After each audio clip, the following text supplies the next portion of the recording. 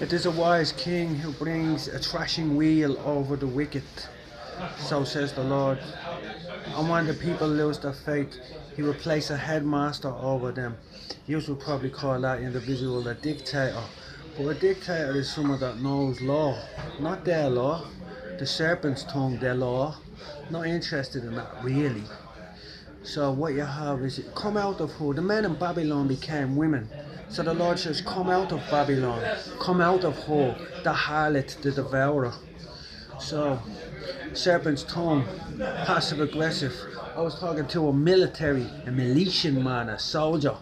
And the soldier says, there's more people joining IS than there is joining the British Army, and you can't even train them properly anymore because of this political correctness. He says, a few years ago when I was training soldiers, I wouldn't put a gun in these people's hands.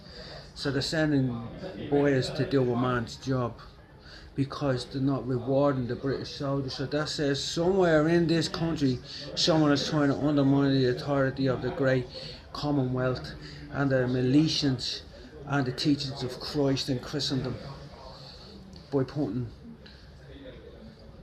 serpent, passive aggressive bitches all over the place to usurp the authority of a man.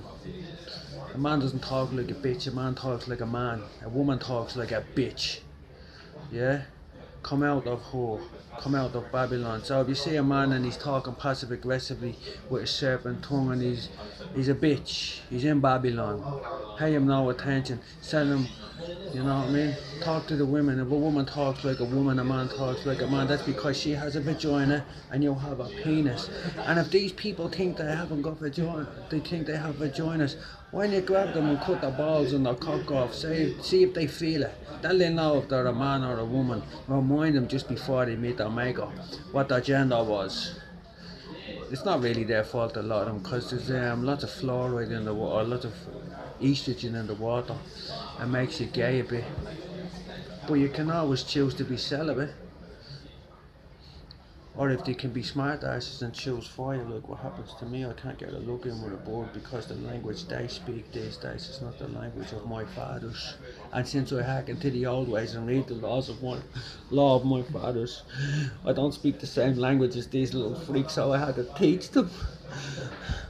I think I want to become a teacher, maybe even a head teacher. Maybe something like King Callahan or Brian Hebrew or Cromwell or the great King James even. I'm ambitious. They can't take that away from me. I'm faithful.